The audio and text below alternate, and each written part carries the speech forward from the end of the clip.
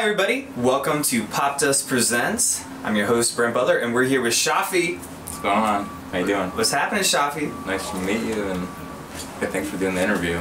Absolutely, thank you for being here. We had the pleasure of premiering one of your music videos recently on popdust.com. That was awesome. Yeah. Tell us a bit about that song. So yeah, that one was a collab with a few guys. This dude Sam Farrar and Maroon 5, and this guy Jake Torrey, who's like a really awesome songwriter. So yeah, we got in the studio, and Sam's like 10 minutes from where I'm based. So yeah, super convenient, and yeah, we just kind of combined forces, and it was a really good like collaborative experience. And where are you based? In LA. When did you make the move to LA? I'm from LA. My parents and grandparents are from New York, but I was born in LA, grew up there. So yeah, I've been there my whole life. So with the new tour, what can people expect if they're coming out to see you? We have a whole lighting production set up. It's like synced with the music. We have these like 3 really tall bars with like a bunch of lights on each one. And I think it adds like a lot to the production of the music. And there's also music, right? And there's also music. It's not just a less strobe show, like a light planetarium. show. Planetarium. That would be pretty abstract, or it'd be like an art exhibit or something doing that. But yeah, there's music, and yeah, I think the lighting element is gonna just be something different that maybe people aren't expecting for this tour. So yeah, excited to bring that to New York. For fans of yours and for people that don't know your music, how would you describe it? I had read there's somehow like maybe a mix between like a Frank Ocean and John Mayer, but how would you put it? Yeah, I think it's like, the melodies are pretty pop, I would say, like vocal wise, and then the production, I kind of experiment with all sorts of stuff, yeah, R&B, electronic, kind of dance vibes, like down-tempo stuff. So it's kind of all, across the board. Are you doing a lot of the production yourself for the music? Yeah, pretty much like 90% of the stuff I'm doing myself, and then I'll collab, like, here and there with guys like that Cool Again track, with Sam and Jake. So yeah, from time to time I'll collab with other guys too. Producing mostly on like Ableton, or what do you do? Yeah, producing in Ableton. Yeah, everything in Ableton. Big fan. Nice. Yeah, I was in Logic for a while, and then like a couple years ago, I made the switch over to Ableton. Different Skies was the first song that I like fully did in Ableton, and then I like kind of fell in love with it, and it's just like a lot faster working in there. What is the process like for you? Like, did you start as a guitarist or anything, or were you straight to production softwares? So I started playing guitar when I was like 3 or 4, like really, yeah. Abnormally young. Yeah, I got into it because my dad played a little bit, and so I got into it. And then took lessons for a bunch of years, and started singing around that time, playing piano also when I was young. When you say that time, do you mean 3? Yeah, like super young. My mom played piano, classical piano, so I was just like, I grew up with music, like from the get-go. And yeah, I started producing when I was like 14, and like writing around that time too, in Pro Tools. I kind of was introduced to that through my guitar teacher at the time. And I just fell in love with it. It was just like a cool way of kind of expressing myself and putting ideas down. So a lot of the artists that we talk to that come from LA speak a lot to the collaborative nature of the music production scene out there. Yeah. Do you find that just the city, the way everything works out there in general, you tend to, you're working on a track and then you kind of bring this person in the studio, that person, this person hears it, and it sort of comes together like that? I mean, a little bit of that, just like that session with Sam, I mean, him being 10 minutes from me was really nice. We did a bunch of sessions over there.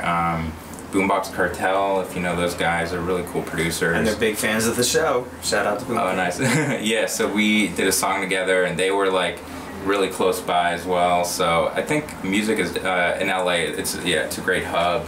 When you say 10 minutes away, is that including traffic and stuff? Yeah, pretty much. Yeah, it's like they were. So they close. literally live on the next block. Yeah, more or less. When I try to get anywhere in 10 minutes in LA, especially if we're trying to get like the studios in like NoHo or something, and you're in Santa Monica, it's like I will see you in 6 hours. Yeah, when New York is pretty band like that too. You've had over, I think, like 130 million streams on Spotify. I mean, you're here on Popdust. You're obviously at ridiculously high, you know, a level of success. How did it happen? What was the break?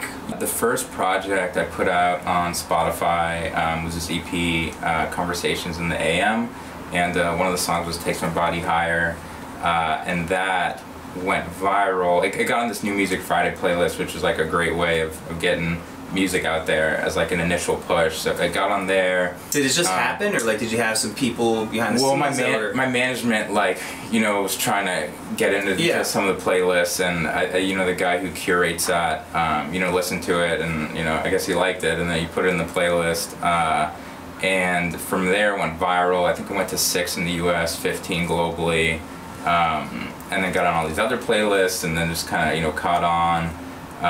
So that was kind of my first song that really, you know, had some solid traction.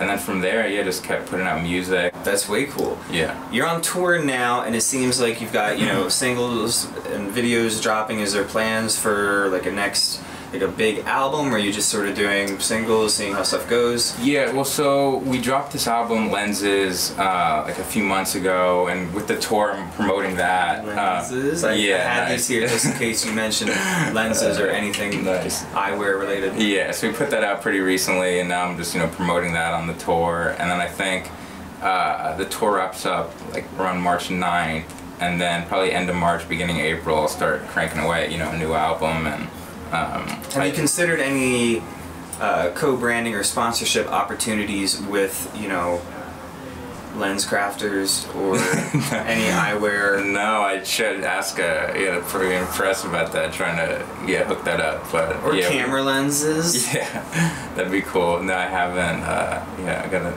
get on that though. Give you some pretty good ideas. All right, so far we have a concert that is only lights. Yeah. And we have a partnership with glasses. It'd be cool. Or camera lenses. Yeah. And you've already got endorsed by Transformers video game or whatever this Anthem is. Or whatever's coming out. Yeah, exactly. Got a lot of partnerships on the table, so. I'm not sure who's on tour with you right now, but if you could tour with anybody on Earth. Yeah, Frank Ocean or like one of those, you know, John Mayer, one of those guys would be. They're both awesome. Huge fans of Popdust Presents. No, nice. Frankie. Yeah. Frankie and John Mayer, you owe me some favors, buddy. So I think it's gonna happen. Be cool. We will be getting faxes, or do people still fax? The page. Page. My beeper is gonna be bloop, bloop later on, and you are gonna be on tour with those guys. I promise. That'd be pretty awesome. Is there like a message in the music? Is there a message on the album Lenses? Is there something that fans are really, you know, taking away from the music? Yeah, I would say like the message of the album is perspective, how you see things, like who you're with in a relationship can affect how you see the world. So if you're like with somebody who's super positive and kind of, you know, bringing positive energy to the relationship, that affects how you see things. And so it's all about, just perspective and like the lenses with which you see things. So that's kind of the concept of it. And it's like both the, you know, the ups and downs of relationships, and just trying to capture kind of all those different feelings. And, do you ever do like a full band or other musicians, or is it typically like you got, you know, your Ableton set up and your guitar? Like what's the feel? Yeah, so for the tour it's just me. So I'm playing guitar, singing, like keyboard, triggering sounds. But I have done like more of a full band setup. So it just depends. But yeah, I've done like, you know, with a drummer and a bass player and, you know, more of a full setup. But for tour, it's just like, it would have been hard to bring those guys out to like, you know, 21 cities. So I'm just doing it myself for this run. So. It's a lot of cities. Where are you at after New York? We're going to Boston and then flying up to Toronto, then down to Michigan, Chicago, Minneapolis, and then I forget what's after that. But, that's more than a lot of people can name that I interview. Oh, for sure. A lot of times it's like, so you're on tour right now. They're like, yeah, we're crazy excited, first headlining U.S. tour. And I'm like, where are you going next? And they're like, looking over to their manager like, line, what other cities are you going to be going to? It is like pretty disorienting. It's like I can imagine where you are and like, cause you're just boom, boom, boom. Yeah, I mean, you guys literally came with like luggage, like straight because you played in Philly last night. Yeah. And do you have fun with that? Is it fun touring, or are you like, please let me go home? I think it's a mix of being like a lot of fun, meeting the fans, like people coming to the shows, like putting faces behind the streams on Spotify, like all that is amazing. And I think it's also like pretty exhausting, just like hopping around a lot. So that's kind of the harder part of it. But overall, it's like totally worth it. And yeah. Good luck with the tour. Very excited for the music coming out. And for those of you who haven't seen it yet, definitely check out your most recent music video. It just came out a couple weeks ago now. Yeah, came out, yeah. Awesome. Recently. All right, man. Thanks. Thank you. Cool.